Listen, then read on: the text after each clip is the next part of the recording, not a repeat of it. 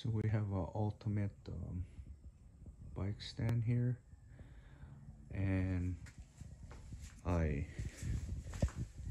not broke it, but the old clamps are like all deteriorated and the rubber was all coming apart. So but I couldn't find ultimate on the internet.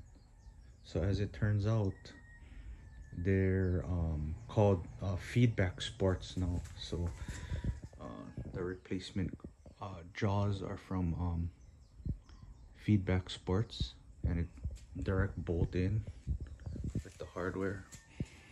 And I actually had to get it from Puerto Rico because, you know, US you can't get nothing nowadays. So came priority mail, under a week.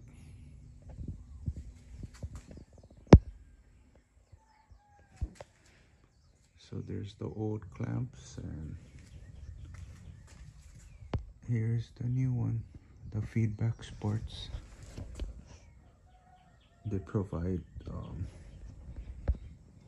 the Allen bolts too. So what I did also on this side is I put anti-seize, because this is the one I had to extract because it was seized in here. I guess it's exposed to water because it folds down.